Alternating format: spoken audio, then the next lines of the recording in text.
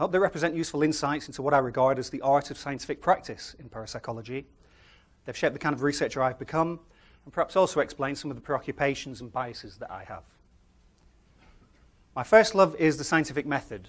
I first became interested in parapsychology when aged about 14, not through any powerful or vivid personal experiences or through a family history of paranormal beliefs or practices, but by discovering scientific research on the subject. In the UK, a magazine was published called The Unexplained that promised to explore all sorts of fantastical phenomena, from alien visitations to spontaneous human combustion. And these, unsurprisingly, were very attractive to a young boy with a sceptical disposition, but also a fairly rich imagination. These tales were sobering and reminding us how much there was still to learn about nature and the phenomena that it permits. However, I quickly became disillusioned by reports of investigations that ended with the conclusion that the phenomena remained a mystery, being inexplicable in terms of current scientific principles. And so cocking a snook at the hubris of the scientific mainstream by demonstrating that it didn't, in fact, know everything. Surely demonstrating an anomaly was the beginning of the scientist's journey, rather than the end of it, indicating as it did the most potentially rewarding or revealing areas for future investigation. Other articles in the magazine were more measured in tone. Particularly, I recall those highlighting Ed Cox's mini-lab experiments and Carl Sargent's Ganzfeld studies at Cambridge. And these adhered more recognisably to scientific methods that might be superficially less exciting, make slower progress and report only modest gains, but ultimately may be more satisfying in providing trustworthy accounts of how things really are. So, aged 14, I determined to become a parapsychologist. How difficult could that be? A few years later, I was completing my pre-university studies in physics, chemistry and biology, and was trying to decide which universities to apply to, when my careers advisor mentioned that a new professor of parapsychology had just been appointed at Edinburgh University. Well, I can recognise an omen when I see one, and so it was that I was accepted to study biological sciences, majoring in psychology at Edinburgh. My education at that point was wholly in the natural sciences. It had turned me into a philosophically naive researcher. I'd been taught that the scientific method was simply a process of disciplined observation that guarded against what Francis Bacon called the idols of the tribe, the cave, the marketplace, and the theatre. That is, the ways in which we might deceive ourselves when making observations and when drawing inferences about those observations. From that perspective, nature might seem inscrutable, but would give up its secrets with appropriate effort and diligence on my part. Science was a process of increasing exactitude, particularly in measurement, and all meaningful properties of the world could be measured objectively and consistently if we were careful enough. I was soon to discover the limits of this philosophy when I came to conduct my own research. I had a foretaste of things to come when I included in my undergraduate studies modules on philosophy and sociology of science, with members of Edinburgh's influential science studies unit, including scholars like Barry Barnes, Steve Shapin, and David Bloor. And this had a huge influence on me. I was introduced to the notion that even in the natural sciences, scientific knowledge can be a function of its social and political context. That the scientific elite is inherently conservative and suppressive, and that, in Thomas Kuhn's terms, scientific practice is only rarely edging towards revolution and is more commonly engaged in normal science, with its concomitant aggressive policing of the border between the legitimate and the illegitimate. The work of some of these philosophers and sociologists showed that for most of the mainstream, parapsychology lay on the wrong side of that border and was a victim of those processes. This perspective informed my undergraduate dissertation project, which looked at how the quality ratings of the methodology of a parapsychology paper, intended to simulate the journal review process, depended not on the described method itself, but on whether the outcome and conclusions were congruent or incongruent with the assessor's own prior beliefs. In a classical instance of cognitive dissonance, participants were able to relieve tension brought about by being confronted with counter-evidence by simply dismissing the evidence as invalid. I replicated the effect with students from St Andrews University and published the results in the British Journal of Psychology, still my only publication in the flagship journal of the British Psychological Society. This work drove home to me the extent to which people use their rational faculties for post facto justification rather than for genuine decision-making, and made the Jonathan Swift quotation, "It is useless to attempt to reason a man out of a thing he was never reasoned into," one of my reference points. In my election statement for PA President, I mentioned that I thought we spent too much time and energy engaging with skeptics whose reputations are too strongly associated with the counter-advocate position for there to be any prospect of realistic movement from them, whatever the quality of the methods or data that we present.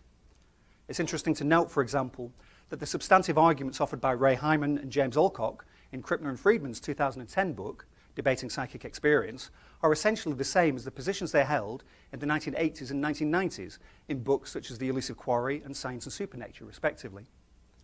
That intransigence in the face of quite significant shifts in the methods and evidence base for parapsychology suggests, to me at least, a preference for rhetoric over genuine engagement with the field. It seems that little has changed since Charles Oniton's damning critique of the, quote, impoverished state of skepticism, which remains one of the most incisive criticism of the counter-advocate position. I'm not recommending that we ignore our sceptical colleagues, but that we're clear in what we're aiming to achieve when we do respond to them. So, for example, in 2010, I wrote a rejoinder for the Skeptic magazine to an article by Ray Hyman, in which he asked the leading question, is parapsychology dead or alive?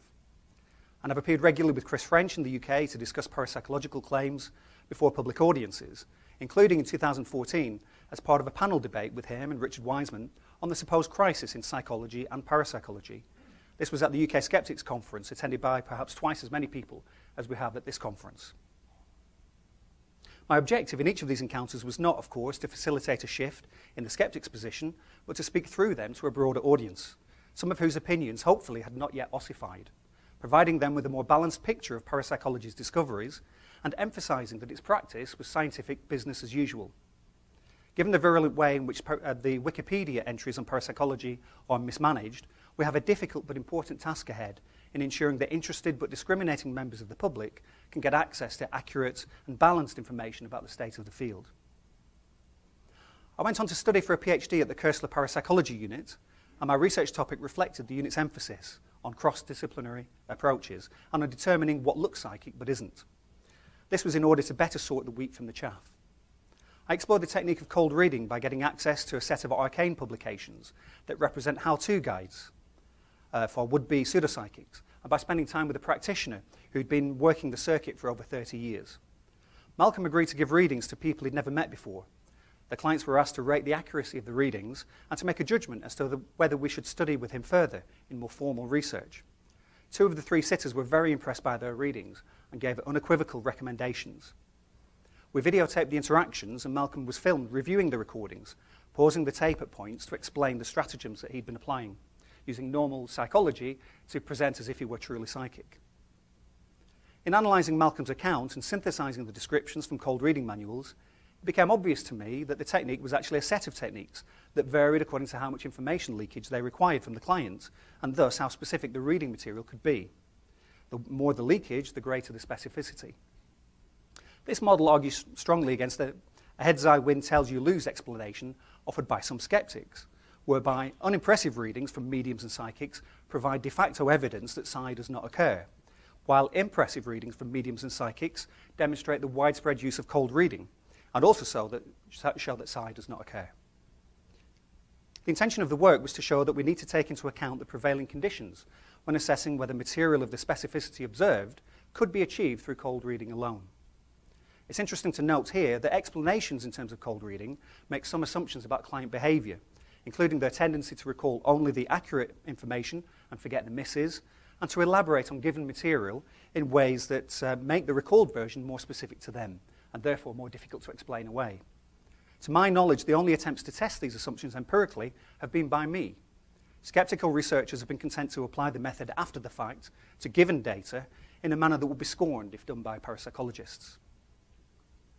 As part of my PhD project, I wanted to test whether general statements recommended by pseudopsychics were successful because they acted as Barnum statements. Barnum statements are statements that most people accept as true of themselves, but importantly don't recognize that they're likely to be equally true for other people, and so they regard them as uniquely or especially pertinent. The classic Barnum statements were coined by psychologist Bertrand Forer in 1949 and were derived from a newsstand astrology book. They include items like, at times you have serious doubts as to whether you've made the right decision or done the right thing, and disciplined and self-controlled outside, you tend to be worrisome and insecure inside. To assess whether the statements recommended by pseudopsychics worked in a similar way, I needed to use a standard clinical setting similar to those used in hundreds of published tests of the Barnum effect. So I recruited participants to provide personal validation data on a new way of assessing results from a house tree person test. Oh, I should have skipped to that. So here's the house tree person test. This test, unsurprisingly, entailed a participant being given a blank sheet of paper and a set of coloured pens and pencils and asked to draw freehand a house, a tree, and a person. These drawings would be passed on to an analyst who would generate a personality description based on their interpretation of the drawing. This description would be given to participants the following week so they could evaluate the analysis. Of course, everyone received the same feedback, which consisted of the pseudopsychic statements, and these showed the same levels of acceptance as Barnum's statements. Because the study contained an element of deception, I took great care during debrief to discuss the experimental design and to ask for their thoughts about participating. I was astonished to discover that quite a few of my participants had been conducting their own experiments within my experiment. They hadn't studied the house tree person test before, but suspected that certain features, such as large eyes, large people relative to the size of the house, might have particular meanings, such as a tendency to paranoia or grandiosity. And so they'd included these elements to see if they would translate into their feedback. Many reported with satisfaction that they had, even though everyone received the same feedback, demonstrating people's capacity to see what they expect to see. More importantly, for my thinking about research in general, I realized that participants might have their own constructions of the experiment that I had designed, and that any pretensions to have produced a consistent set of conditions across all trials was naively optimistic. The interpersonal dynamics between researcher and participant clearly can have a great effect upon the psychological conditions under which the study is conducted, and these in turn can transform the outcomes. This seems especially relevant to parapsychological research, where the phenomena already seem quite sensitive to conditions.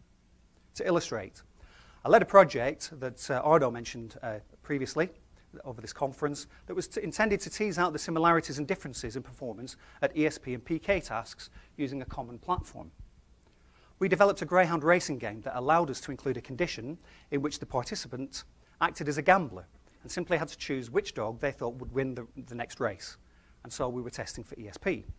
In a second condition, they acted as an owner and didn't have any choice over which dog was theirs, and this allowed us to test for PK.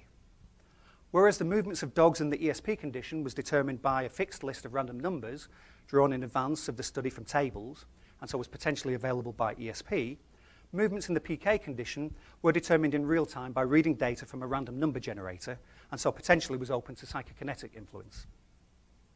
In order to control for expectancy effects, we were able to have half the PK trials in fact test for ESP, and half the ESP trials in fact test for PK. We thought the task was intuitive and engaging, and were very hopeful it would be effective. Unfortunately, across 3 formal studies, we found little evidence of overall of ESP or PK, though, as seems usual in parapsychological studies, there were enough secondary effects to suggest we weren't just looking at random noise in the data that we'd collected. For the final study in the series, we speculated that the null results might reflect a kind of experimenter effect. To that point, all the data had been collected by Russell Davey, a graduate research assistant of mine who was a bright and able student, but relatively inexperienced at running parapsychology experiments. In this last study, Davey would again be responsible for the recruitment and scheduling of participants, but this time he would only run half the sessions and the other half would be run by me. I was more experienced and more invested in the goal of the project, having spent a lot of time developing the ideas and securing funding. Again, Russell Davey's participants scored at or below chance expectation, but my participants scored significantly better in the disguised ESP and PK conditions and suggestively better overall. Most intriguingly, Russell and I rated our interaction with the participants after the initial briefing, that is, while each trial was being completed, so that at that time we didn't know anything about the participants' performance. And our confidence of success correlated quite strongly with the outcome, a Spearman's row of -0.43, a p-value of 0.007. We took this to suggest that there was some ineffable quality of the interaction between the experimenter and participant that cued us as to the trial's likely success, although clearly this wasn't something we could recognize and manipulate to ensure successes in subsequent trials. We've since conducted similar studies at Northampton to look for experimenter-participant interaction effects in Dream ESP, Gansfeld, and PMIR studies. And although the findings are as yet equivocal, there are some grounds for optimism, particularly when looking at fluctuations of experimenter mood and expectations of success as predictors of performance. This reaffirms my suspicion that despite our best efforts, there are lots of ways in which one trial differs from another, even where superficially we're keeping conditions constant. This brings to mind Heraclitus' famous observation, "No man ever steps in the same river twice, for it's not the same river and it's not the same man." In the wake of the latest crisis in psychology, brought about by the Open Science Collaboration's failure to replicate more than 36% of findings originally reported in high-caliber journals, it's useful to consider whether it might be unrealistic to expect replication success to simply be a function of effect size and study power, as it might be in the natural sciences, since here we're working with subtle interpersonal factors and drawing on tacit knowledge. If you're interested, I talk more about this in the latest issue of Mindfield, so a quick plug there. In my experimental work, I prided myself that my designs were reasonably sophisticated and did a good job in controlling for extraneous variables so that significant outcomes, where there were any, could be more unambiguously attributed to the manipulation. But in the efforts to contrive an experiment with elaborate controls, had I lost sight of how the work linked with people's everyday lived experience? This lesson was driven home for me by Tony Lawrence, who confessed during a talk at the conference of the Society for Psychical Research about his sense of embarrassment when in social situations he met people who heard of his interest in parapsychology and volunteered accounts of rich and vivid psychic experiences or abilities of their own.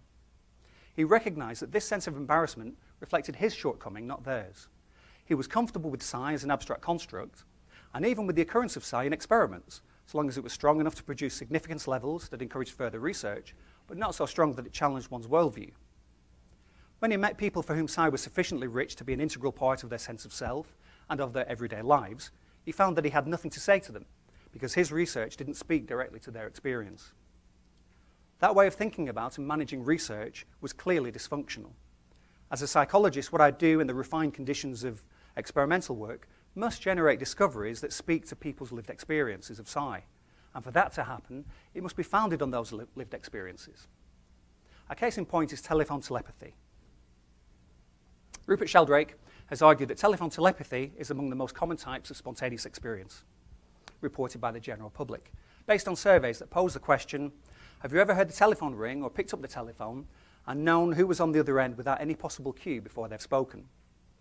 Such experiences are dismissed by the skeptically minded as reflecting the attribution of meaning to simple coincidence, implicit learning of behavior patterns that might suggest when certain people are likely to call, and selective recall of confirmations and forgetting of disconfirmations. All of these are plausible given our susceptibility to such errors. To control for these explanations, Sheldrake has developed a simple protocol in which potential callers, such as the Nolan sisters in this picture, a singing group from the 1980s and 90s, are separated from the callee, and one is chosen at random to make each call. The callee makes their guess once the phone rings, but before they pick up the receiver, and their likelihood of success just by chance should be in proportion to the number of potential callers. Sheldrake has had some success with this protocol, and it's an attractive way to introduce some of the principles of the scientific method to the general public. But I can't help feeling that he's missed the point of telephone telepathy in his rush to the laboratory, and this may account for some of the difficulties that others have had in replicating. J.B. Ryan had some pertinent advice to those who hope to study psi in the laboratory. If you want to have rabbit stew, you first have to catch a rabbit. And if we want to catch the rabbit, then we need to know something of its behavior and preferences in its natural environment, or else we'll be constantly chasing its tail. In other words, if we aim to study the action of psi in the laboratory, we need to ensure that we have an intimate understanding of it in situ, that the laboratory situation reflects circumstances under which psi will ordinarily appear. With only the most meagre sketching of the phenomenon of telephone telepathy as it occurs in that natural environment, there's a real danger that skeptical accounts will fit, insofar as one vague thing can be mapped onto another vague thing, and difficulties in replicating will arise because we've developed no real understanding of the necessary or sufficient conditions for its occurrence. In this context, I thought it important to ask people about the circumstances of their telephone telepathy experiences and of how they made sense of them. We conducted focus groups with people who had such experiences, and we thematically analysed their discussions. Among the themes to emerge were that there were often palpable emotional or physical changes during the experience that signalled to them that this wasn't simply a coincidence. And by dint of these experiences, they thought that women were more likely to have the experience on the basis that they were more trusting of their emotional responses. Also, that the experiences usually were an expression of a sense of connection with particular people. That is, the telephone telepathy experience was a verification of something they knew by other means. And most importantly, they saw the experiences as a minor subclass of phenomena that formed part of a cluster of experiences that confirmed to them that they were interconnected spiritual beings. They wanted to talk about instances of telephone telepathy in which they were the caller, rather than the callee on occasions when they felt a growing sense of foreboding or concern for someone close to them, whom they felt compelled to call and who turned out to be in trouble or unwell. And this, when it happened, was an affirmation of their bond and obligation to each other. They wanted to relate other experiences that they interpreted in terms of their lives, forming part of some cosmic design or being benignly watched over. In that context, the experiences, the telephone telepathy experiences themselves were seen as trivial, and attempts to reproduce them in formal experiments seemed facetious. In an effort to overcome this kind of embarrassment that Tony Lawrence has described, I began seeking opportunity to spend time with practitioners, including healers who were part of the Confederation of Healing Organisations in the UK, but especially mediums who were members of the Spiritualist National Union.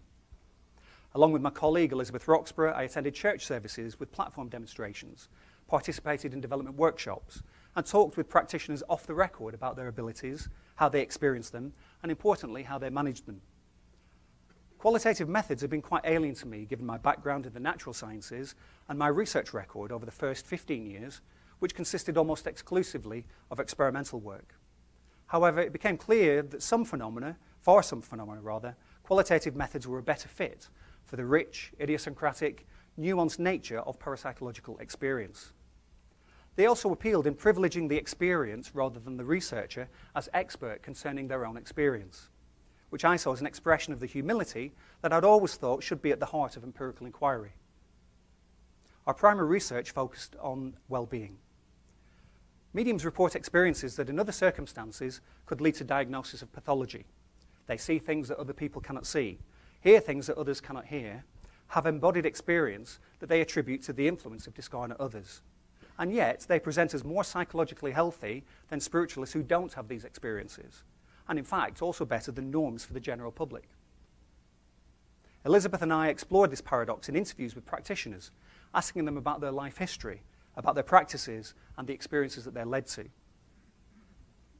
Many reported seeing apparitions in childhood, and the reaction of significant others to these was key in determining how the experiences were processed and assimilated. It was important for them to be part of a community that not only accepted their experiences, but valued them. They needed to have an interpretative framework that made sense of the experiences, gave them sense or order, and importantly, access to ways of working with spirit communicators that made their experiences manageable, and not simply an indicator of psychosis.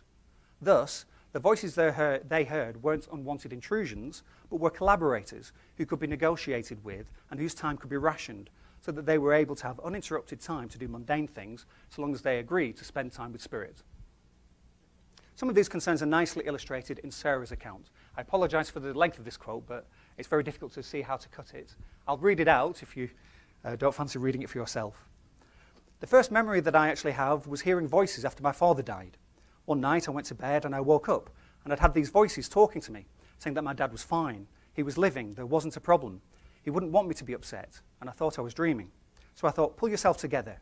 And as I turned over to go back to sleep, the voices were still there. So I thought, I'm losing it. I'll go down and make a cup of tea. This is an English person, and making a cup of tea is a solution for most things. So I went down, and all the while I was making the cup of tea, these voices were still talking to me. So I went to the doctors, and I told him what had happened. I said, I must be having a nervous breakdown. So he gave me some pills, as they do, told me to go away for a few days and just try and chill and relax. I never took the pills because I don't take tablets. I don't believe in that sort of thing. I thought, right, this is me, and now I need to cure myself to get better. So I just pulled myself together. I blocked absolutely everything out. Thought I've really just got to get back on track. And I did that probably for 6 or 7 years, just suppressing these experiences. But then I started to talk to a medium, and we sat just chatting about things, and that's when my interest started, because they were explaining things to me, because that was my first real knowledge that somebody was talking to me. Steph and her sister were starting to explain all these things to me and all the little things that had happened over the years, which were just put down as, oh, well, that must be that and that must be that. So, you know, things just started making sense. I found that concerns about pathologization and ridicule are quite widespread. Its consequences were impressed upon me by one experience in supervising an undergraduate project some years ago. I was approached by a mature student who wanted to collect new cases of near-death experience. She interviewed one woman, we'll call her Emily, who described an NDE that occurred after complications following childbirth, perhaps 15 years earlier. Her NDE contained classic features, including an out-of-body element, an encounter with loving light, and meeting deceased relatives. My student was able to explain that these were typical of many NDE cases, and the experience relief in having her experience validated and normalized was palpable. She disclosed that although the experience had happened so long ago, she hadn't shared it with anyone, not her husband, friends or family members, and certainly not any medical professionals, for fear that she would be, quote, packed off to the loony bin. She felt like she'd been carrying a burden for 15 years that had finally been lifted through this encounter with my student.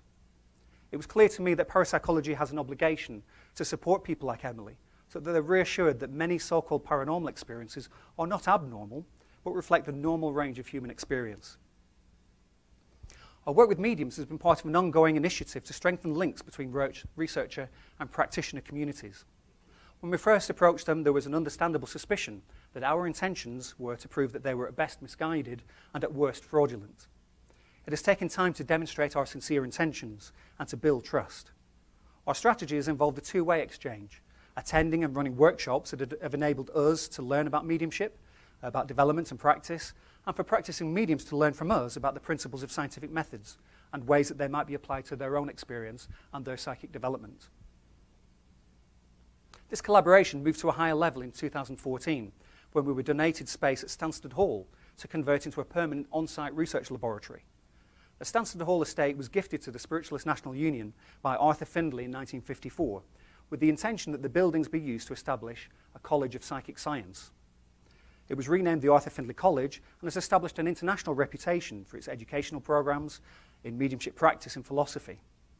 But despite spiritualism being among the most evidence-based of the major religions, these programs have not always sought to engender a scientific approach to the evaluation of empirical evidence gathered during demonstrations. And the establishment of a laboratory is intended to rectify that. Okay, so here's the laboratory.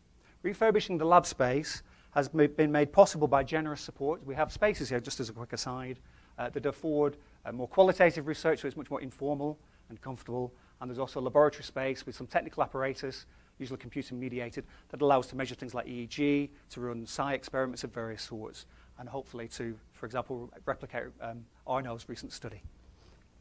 So that's kind of the plan there.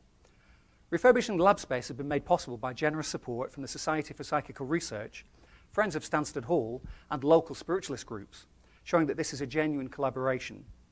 These donations have enabled us to create a facility that will be made available to serious researchers across the country to work closely with a broad spectrum of practicing mediums who visit the AFC.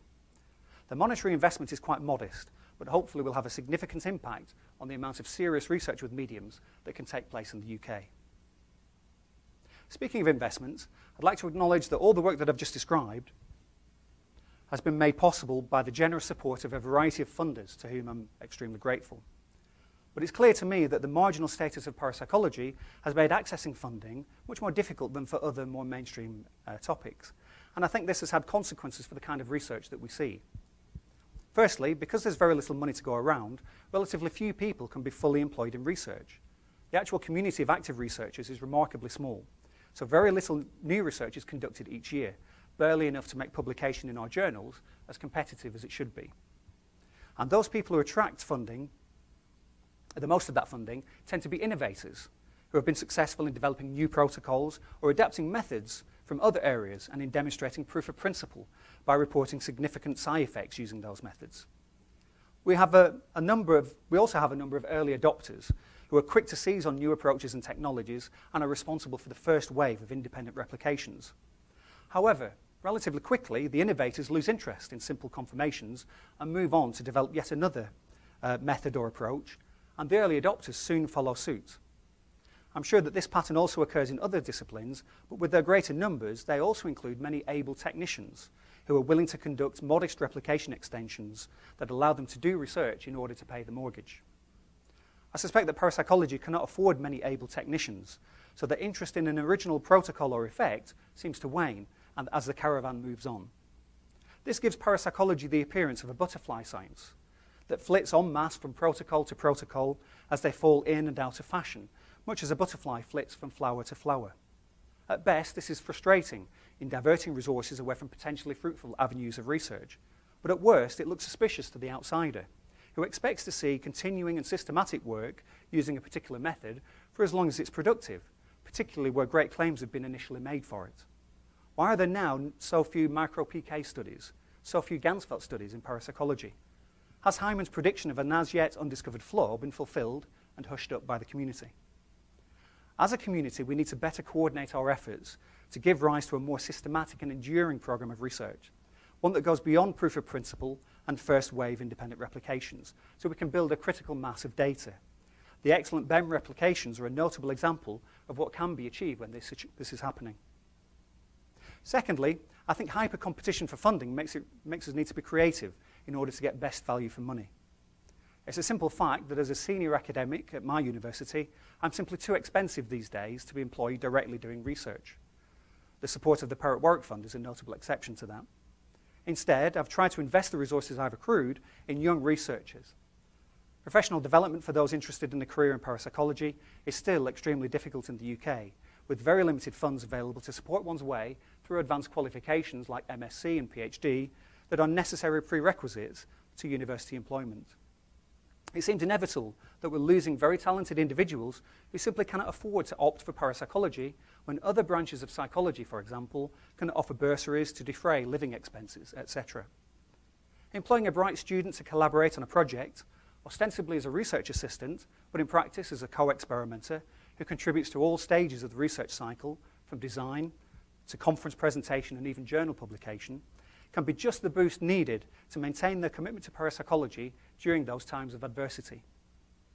Beneficiaries of this approach at Northampton include people who've since received their doctorates, people like Nicola Holt, Sophie Drennan and Glenn Hitchman, and people currently working on their PhDs, such as Charmaine Sonnex, Callum Cooper and Andrew Hodrian. These are names that may be familiar to you, or they will be in the years to come. And this leads to my final reflection. During my involvement with the PA, as a board member and more recently as president, I've consistently pushed for us to do more to nurture young talent by providing opportunities for them to develop professionally so that they can be successful members of the academic community. I still believe that we will gain a foothold not by persuading established researchers to become involved in parapsychology, but by seeding the next generation with people who have direct experience of its rigour and caution and are more open to consider the implications of its findings. That's why I think Bob Morris's strategy during his time as Koestler Professor has been so important to the field, and why I think it's essential for us to continue in his stead. When he was first appointed to the Edinburgh Chair, he confided that he intended to take the long view with this post, investing the time and effort to build good relations with other academic disciplines, and develop a quality programme that could generate excellent scholars who would then go on to take up academic posts at other universities, seeding the intellectual landscape of Britain and Europe with parapsychological experts in a way that had not yet proven possible in the US. How successful has Bob been? By my count, he was able to mentor 26 graduate students to receive their PhDs, many of whom are still very active in parapsychology, having been able to establish themselves in academia, in university departments or private facilities. Of these, 6 have supervised or are supervising their own PhD students, adding another generation to the family tree, making another generation to the family tree. And among that generation, 4 are themselves supervising PhD students, making 26 grandchildren of Bob's and a further 9 great-grandchildren. There they are. By the standards of mainstream psychology, this family tree is unexceptional. But in terms of ensuring the viability of parapsychology, in human resources terms, I think it makes a crucial contribution to the size and calibre of our research community around the UK. And this is the UK population pretty much at the moment, where the main centres are. We need to find a way of replicating this in other countries. At a more local level, such mentoring can also contribute to the vibrancy of the research culture. I'm a great believer in the importance of critical mass, having seen its consequences for myself. When I first joined the University of Northampton in 1995, I had colleagues who were supportive of my work, but knew little about it and were not interested in becoming more involved. As an isolated academic, progress was very slow. Things picked up when Christine Simmons-Moore joined me to start her PhD, and suddenly I had a knowledgeable person to bounce ideas with and hatch research plans. A task shared is a task halved. Slowly we've been able to draw more people to us, so that today Northampton is one of the largest research groups devoted to parapsychology and transpersonal psychology around the world, certainly in the UK. And the diversity of interests and approaches ensures that each day with them is surprising and rewarding. I want to end this talk by thanking them for their energy and enthusiasm, and for ensuring that I'm just as excited about research in parapsychology today as I was 25 years ago. Thank you.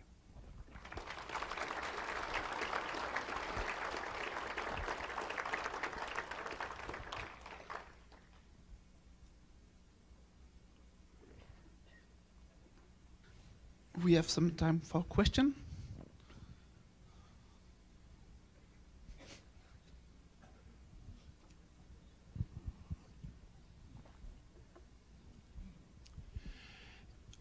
I noticed in your discussion of mediums and qualitative research that you mentioned that they're in danger of pathological diagnoses because they see things other people don't see and so forth.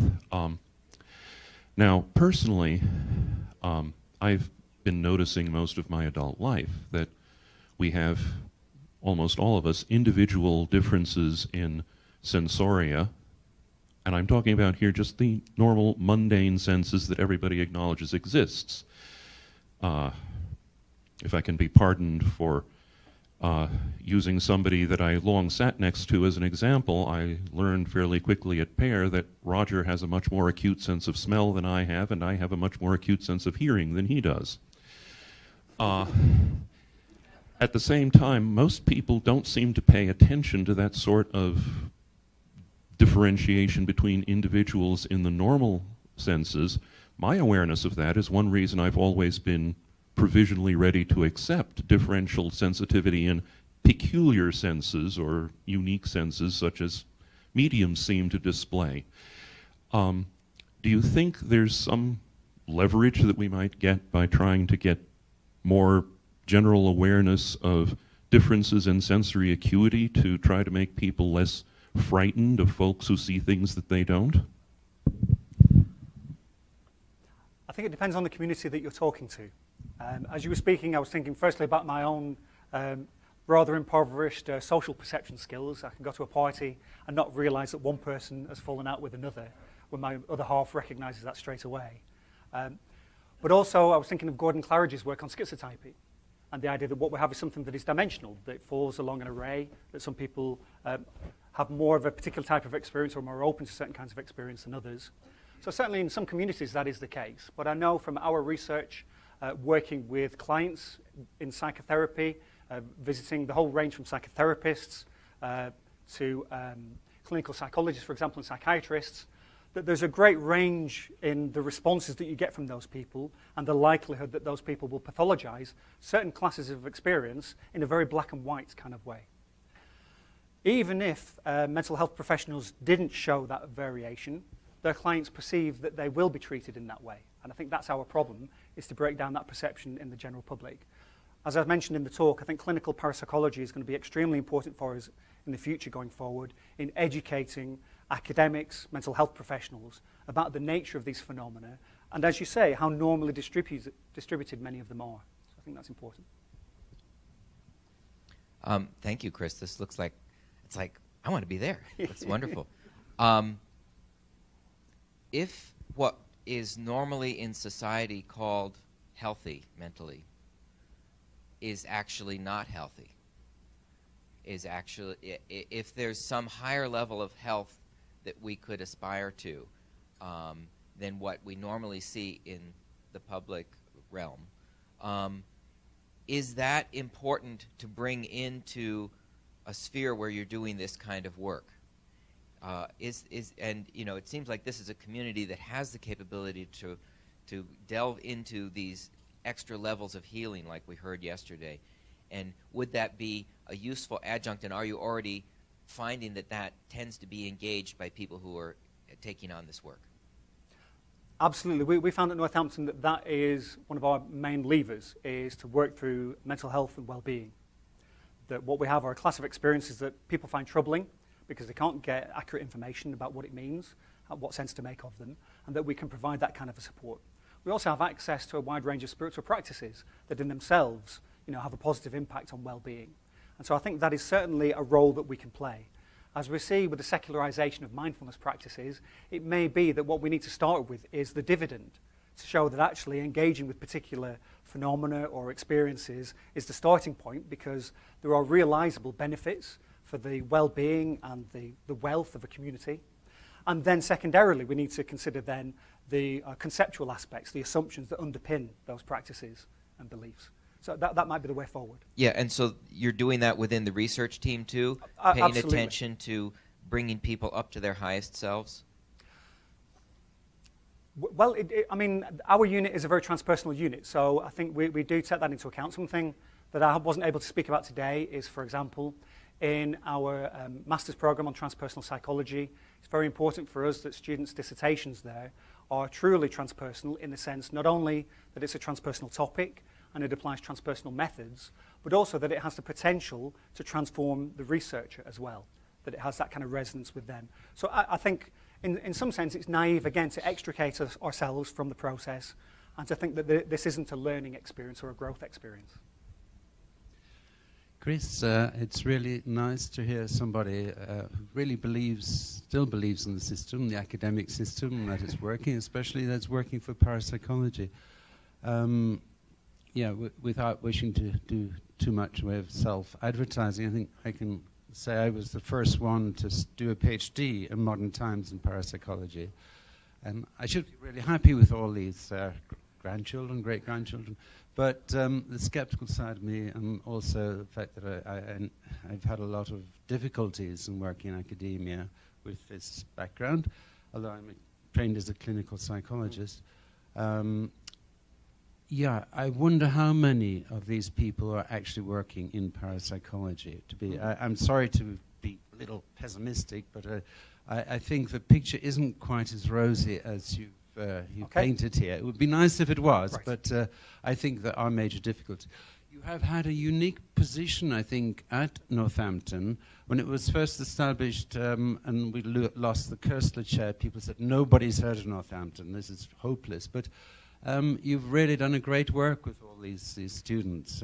But I think you've had a unique position being supported by your university, and I think that's very unusual. I wouldn't overplay the university support aspect. I think they like to see money coming in and research outputs going out, and maybe they're less concerned about the subject matter. But I've still had to work pretty hard to get where I am today, so to speak. I would say that from my perspective, every single student on that board, the three folks on the left, they're supervisors of projects, they're not necessarily engaged in research directly. All of them I would class as parapsychology, but I've got quite a liberal view. I don't see parapsychology as being restricted to the experimental component.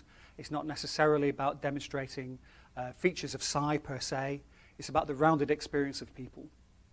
So that may be a point where we differ. Chris, thank you for being our president.